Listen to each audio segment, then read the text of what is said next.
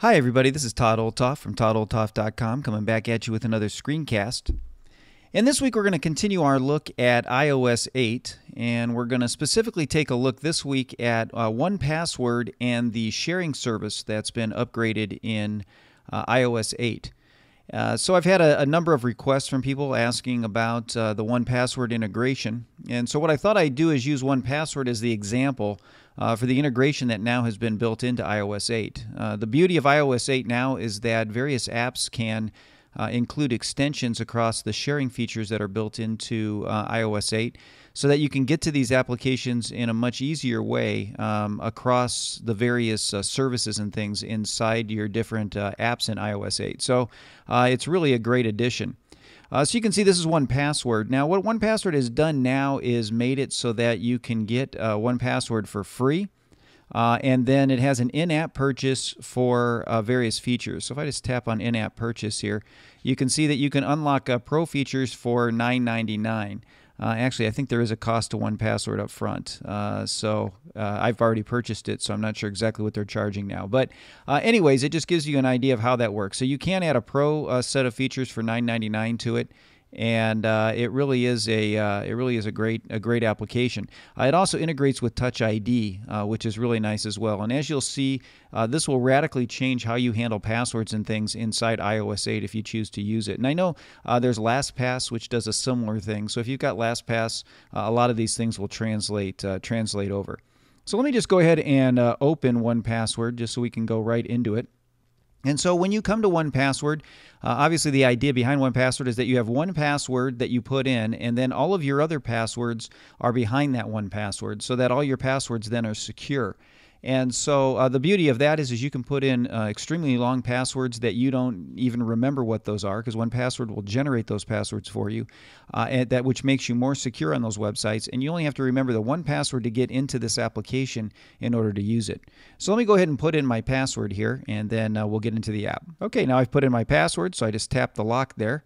It's going to authenticate, and it unlocks the application. And so this is the inside of 1Password, and so I have a working database going on here. You can see that we have various categories that you can use to store information. I've got a logins category. I've got a secure notes area where you can put notes in for things that you want to remember but you don't want to have anybody else have access to. I've got a credit cards area that secures my credit cards and puts all the information I would need to fill in fields on different websites in there. I got identities where you can put in people and all of their information. So when you come to those websites that ask for that, it's right there. I've got other passwords, software licenses, databases maybe that I've got, and email accounts. You can even put in the settings for your various email accounts. And so there's a lot of things you can add. If I just tap the plus over here, you can see these are all the different categories. You can put in your social security number, passport information, reward programs, membership, all kinds of stuff that you can put in here in various categories. And once you put those categories in there, then you can start to organize them here at the side.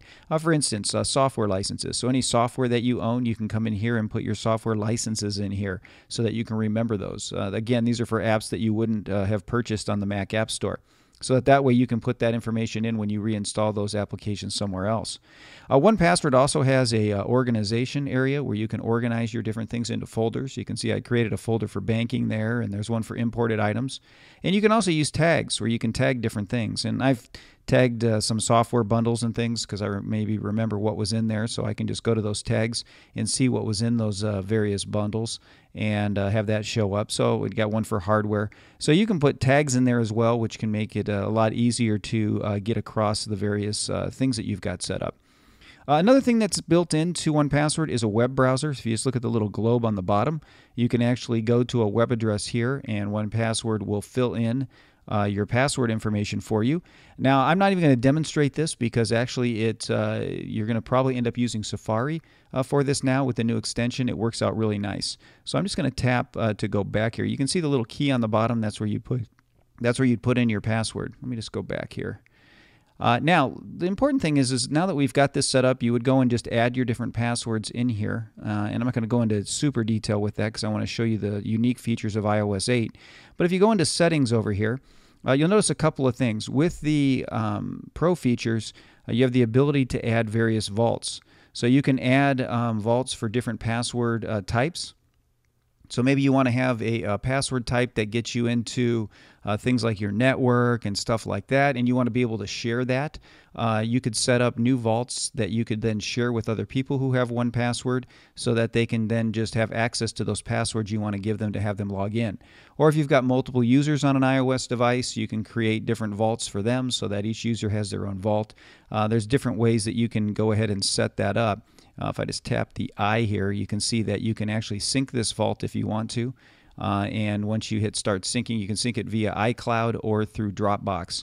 So that way it is available on all of your devices. So if you make a change on your Mac, it'll show up in your iOS device and vice versa. Let me just go back here. So you do have the option for multiple vaults.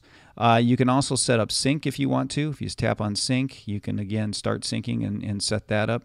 You can set the display on whether you want to conceal the passwords, and I would recommend that. Just conceal the password so if anybody's looking over your shoulder, they don't see what the actual password is. And again, show rich icons, which are the nice icons inside the application. Then you have some settings for the browser too, where you can auto-submit logins, auto-fill logins, and that information. Again, you probably won't use the browser as much as you used to have to in the past. And then there's just some information on the Pro features. You get more categories, you get the custom organizations, multiple vaults, and some advanced items that are in there. So I just wanted to show you that. So again, and then let's hit advanced real quick so you can see you can troubleshoot, use the iOS keychain. You can have a prompt to open websites when you actually click on an item inside 1Password. I usually just leave that off, and you can create a backup as well so that your passwords are backed up. What I want to do is go to the security area here, and so what you can do in here is change the master password if you want to. You can have it request the password after a certain amount of time. And then lock on exit. I would leave that on, so every time you exit 1Password, it automatically locks, so you have to put the password in again next time you come into it. That way, in case someone else picks up your phone, you don't have to worry about them having access to your passwords. Now, with Touch ID now, this becomes less of a hassle than it used to be, because as you can see here, I can enable Touch ID so that basically it'll request a fingerprint after 2 minutes, and it will lock on exit still. But all I've got to do now is use Touch ID to unlock it. I don't even have to use that 1Password. So that really is a great feature. As you'll see, it saves a lot of time. And then you can clear clipboard. So you want to make sure you set that up before you get started. And now that you've seen the settings, you kind of get a feel for the app overall. Once you've got some passwords in there, now those passwords become available to you through the different sharing services throughout your iOS 8 application. So let me just come back to the main home screen here. And let me just show you again. If I go into 1Password, you see how it's locked again? Now it asks for Touch ID instead of the password, and just putting my finger on Touch ID unlocks it. So again, really smooth, a lot easier than it used to be. Instead of having to type in your 1Password, it just makes it a lot smoother. Now let's show you how this works kind of across the sharing services. So let's go into Safari. And here I am in Safari on my Google account. And so I want to be able to log in there, but I don't want to have to type in my login all the time. If you just tap on the little share button down here on the bottom, you get the new sharing window that pops up. And now what's neat about some of the changes they've made with this menu, first of all, you notice there's AirDrop at the top. And so it will recognize any AirDrop devices that you have nearby. Once Yosemite comes live, that will show your Mac desktop as well, which will allow you to share files back and forth between your iOS device and the Mac, which will be a great addition and an easy way to get things on and off your iOS device. You'll notice across this first row here, you can share with various services, and I'm going to show you how to do that in a minute. But then down below, you see where we've got this add bookmark area and all of this. You'll notice I've got a 1Password icon there.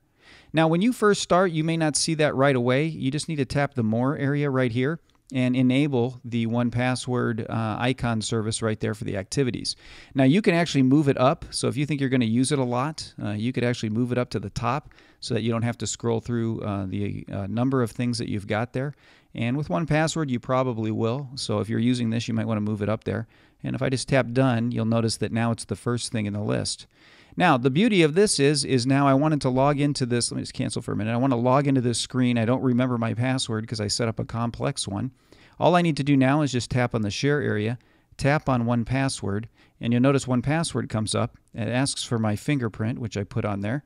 And then it asks me which login do I want to use. So I tap the appropriate login, and it fills in my password for me. And then I can just tap Sign In. Asks if I want to save it. I'm going to say never because I don't need to do that anymore. And now it's logged me into YouTube. and I'm actually in my YouTube account, and there it is right there. I'm logged in. So a real simple, fast way to get logged in, and this really is a great addition. It speeds up the time, makes it a lot easier to get inside of your various applications. Now, another thing on the sharing area, let me just pop this up since we're looking at the sharing service. Across the top here, various apps are now integrated into the sharing service, and depending on how the developers put the apps together, will determine where they show here. If I just tap on More, you'll notice these are the various services that have plugins for the activities area. And all you need to do to enable them is just turn them on. Just like anything else, you can move them up in rank if you want to. You know, if OmniFocus, I want to move that a little higher. You know, you can just move them around and order them the way that you want. When you're done, you just tap Done. And so now I've got those services on there. Now what I can do is I can actually add whatever I'm working on, I can share with these services. So for instance, let's say I want to capture this in my journal. If I just tap on Day 1, Day 1 actually puts the link in there and then puts location and everything on there. And then I can just type my journal article in here, my entry, put post, and it'll post it to Day 1 for me. Just like that, makes it simple. I can do the same with any of these other services if I want to. I could do it with OmniFocus. Let's say I've got a task that I want to do related to this particular website. And so what it's done is put that information in there, and I've got notes, project, context, everything in there to help me set up an OmniFocus task based on this particular website. And I can save it, and it'll put it right into OmniFocus. So you can begin to see the power that the sharing feature here has built into it, where beyond just what it used to do, where you could do a text message, mail, Twitter, Facebook, now other applications are able to plug into this. And just like your Safari extensions you might have on your desktop to do these things, now they're built right into iOS 8. Again, with Evernote, the same kind of thing. If I tap on it, it'll ask me to sign in. I'm just going to cancel that for right now. But it allows you then to put that information to Evernote if you want to as well. So let me just show you one more thing. This sharing service works across your various applications as well. So if I go into Photos, and let's say I've got a photo that I want to share. So let's just go up here and grab a photo. And let's say I want to share this photo across the service. If I hit the share item here, you'll notice that it goes ahead and checks that photo. And then I have a lot of options now of what I can do with that photo, including, again, look at my various extensions that I've got here again. I can again go into the photo area and turn on the services that I want to have that are related to photos, where people have written plugins for it. So if I wanted to do that, again, I could put it in my Day 1 journal. Say I want to have that in there. I could type out a post and then post that to Day 1 if I wanted to. Let me just cancel that out. So as you can see, the sharing service is pretty powerful. If you scroll down the bottom down here, you can see these are some of the things that are activities that are related to the photos area in the sharing service.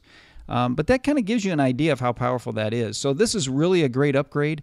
Really makes using iOS 8 a lot easier, especially for productivity and multitasking.